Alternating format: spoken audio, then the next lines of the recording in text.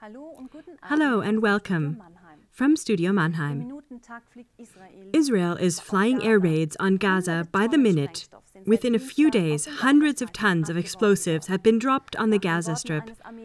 According to an army officer, within 48 hours, 750 targets were attacked. Reports from the Ministry of Health in Gaza confirm that in only a few days, more than 75 Palestinians have been killed and more than 500 wounded. About two-thirds of these are civilians, and the numbers are rising.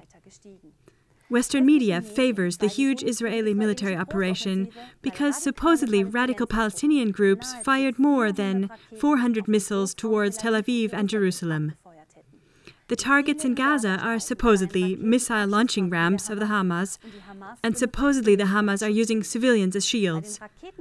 There is no proof that the missile attacks from the Hamas have caused any casualties so far. The missiles were destroyed by defense grid missiles before reaching their targets. In Jerusalem, the army confirmed one missile strike. More and more observers are asking themselves if the Israeli bombardment of Gaza at the cost of the civilian population is really justified. We followed up on this question and hear a short summary of the situation from the beginning. On June 12, 2014, 3 Israeli Talmud students were kidnapped in West Jordanland. Although Palestinian President Abbas condemned the kidnapping and Palestinian security people helped with the search action, the action triggered a larger operation by Israeli soldiers, during which 4 Palestinians were shot and killed, and around 400 were arrested, most of which are Hamas members. Israel's Prime Minister Benjamin Netanyahu, from the start, accused the radical Islamic Hamas of kidnapping the 3 Talmud students.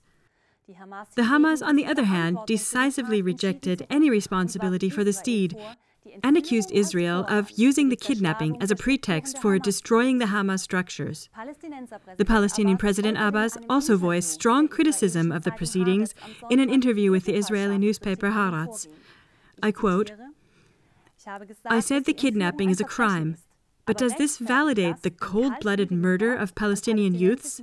Abbas asked. He stated further that he has no trustworthy information about whether the Hamas are responsible for the disappearance of the 3 young men.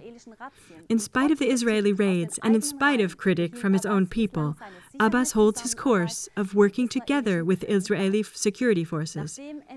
After the corpses of these 3 kidnapped Israeli youths were found, the violence escalated.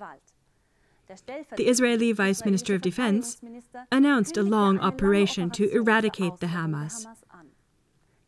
Tens of thousands came to the funeral service of the 3 Talmud students, and hundreds of demonstrators in Jerusalem demanded revenge for the death of these 3 youths. According to publicized autopsy results, a 17-year-old Palestinian boy was burned alive.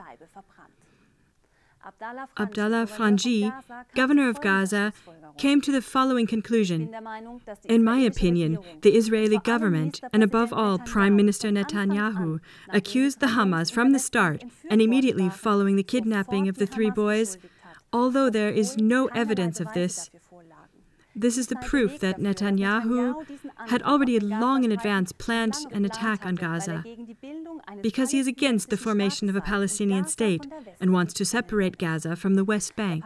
The Palestinian politician, meanwhile, pleaded for peaceful coexistence of Palestine with Israel. But during this most recent Israeli operation, according to the organization Journalists Without Borders, increasingly reporters are also exposed to shelling and come under attack by the Israeli army. According to a publication concerning the situation for the media in Palestine, others are arrested randomly and their equipment is destroyed or confiscated. The accusations grow that in this area, like in other trouble spots in the world, reporting cannot be done objectively. Because the offense was never clarified, in many places, the suspicion has been raised that this, at all events, was probably a so-called false flag operation. It is generally known and proved that in the past, many different wars all over the world were started with operations under false flag. To summarize, this question arrived as an outcry, as here at Klar TV. I quote, "Is the deplorable murder of 3 young Israeli men, which has never been investigated, clarified, nor verified, justification enough for the radical proceedings of the Israeli government and army against the Palestinian civilians and against journalists. We here at Claw TV present a counter voice, uncensored and independent. Give others a chance to form an opinion as well by spreading the awareness of this channel. Goodbye, and until next time.